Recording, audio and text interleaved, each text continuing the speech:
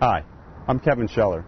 This week I'm going to give you a tip to perform a more connected takeaway in the beginning of your swing. Too many times we see amateurs that will simply take the club either too far to the inside of the backswing or simply take the club too far up and away from the backswing. Using the fore-view, what you want to do is draw a plane line at setup, and you want to see the hands, club shaft, and club itself stay attached to the plane line up to the hip level in the beginning of the backswing.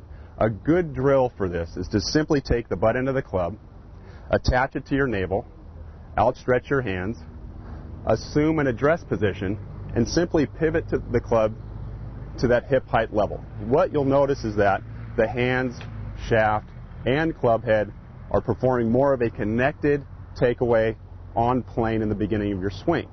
This is a good drill for you to establish more of a connected takeaway.